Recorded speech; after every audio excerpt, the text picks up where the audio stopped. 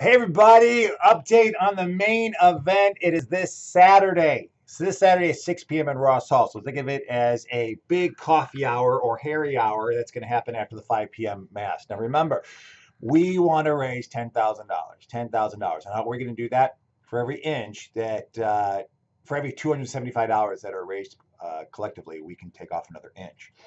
So there's four guys. We all have different hair lengths. I know many of you would love this whole thing to go, but if you don't pledge, then it stays, and you have to deal with that. But listen, the main thing is for us to have a good time, to get together, have some wine, cheese, and some appetizers over at Ross Hall. But all of us to just stay committed to our global mission outreach, which is our engagement with Madagascar and Ecuador. So we get to 10 grand.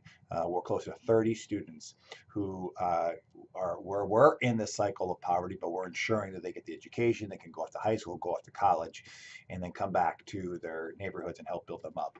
So let's be part of God's kingdom. Let's go have some fun with it.